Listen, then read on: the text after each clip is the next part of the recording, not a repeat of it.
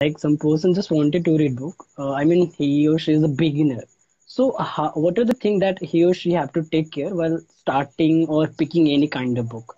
Maybe self-help or any non-fictional kind of book. So, what are the things that we have to take care? Yeah, I think a very famous quote recently by Naval Ravikant that I saw on Twitter. I haven't read his book, but one thing that I hear him say a lot is read what you enjoy until you enjoy reading.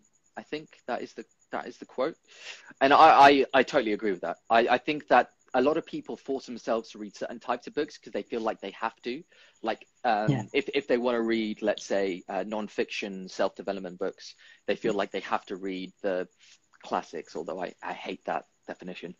Um, but I would say read what you enjoy. And it doesn't matter whether it's teen romance, whether it's mythology, whether it's sci-fi. I didn't read nonfiction until I was in my early 20s, until I was 22, really?